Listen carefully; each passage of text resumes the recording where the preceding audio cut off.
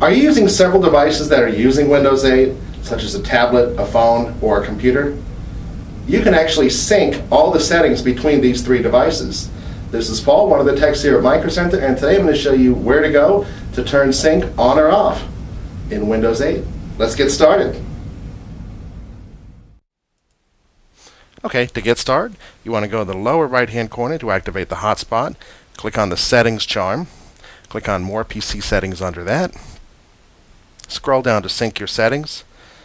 Now, for this to work properly, you do have to be logged into a Microsoft account. Any email will do, it just has to be registered with Microsoft.